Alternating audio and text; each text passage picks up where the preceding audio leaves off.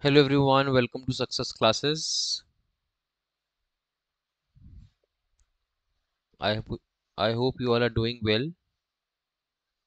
And today we are going to discuss about a public notice which is being released by UGC.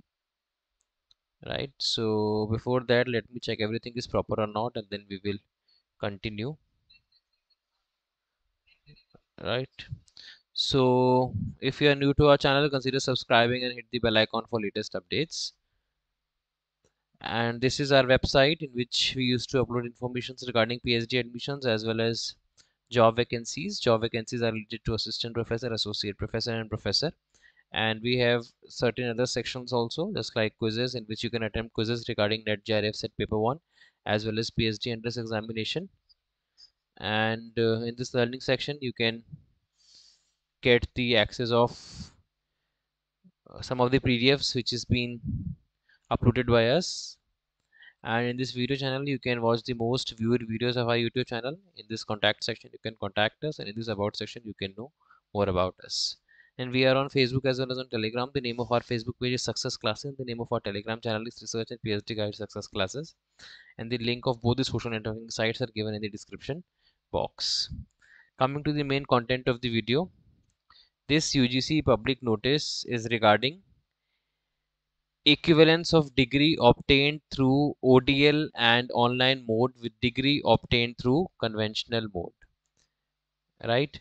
So this particular public notice has been released on 2nd September 2022. Since a lot of people are having doubt in this particular topic, that is why I just made a video on it, right? So the main objective of this particular public notice is the degree which you have obtained through online mode or through open and distance learning will be considered as an equivalent of the degree which you have obtained through conventional mode, right? So whether you are obtaining a degree through conventional mode or through online mode, both will be considered as same. Both have equivalent, you can say, importance. So it has been mentioned here, equivalence of qualification acquired through conventional or open and distance learning in online mode, degree at undergraduate and postgraduate level in conformity with UGC notification on specification of degrees 2014 and postgraduate diplomas awarded through open and distance learning mode and online mode by higher education institutions, right, recognized by the commission under these regulations shall be treated as equivalent to the corresponding award of the degree at undergraduate level and postgraduate diploma offered through conventional mode, right?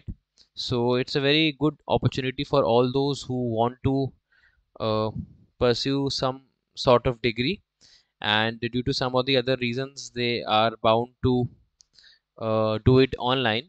So now everything is clear, whether you are doing it online or through conventional mode, it will be considered as same and equivalent, right? So this is for information for the general public, students and other stakeholders, right? So this is the entire information that I want to provide. So apart from this, if you have any other query, you can write in the chat section. Okay, so thank you so much for your valuable time. If you like the video, hit the like button and share it to the maximum so that others can also get the information about this. And meet you in the next video. Stay blessed. Good night and bye bye.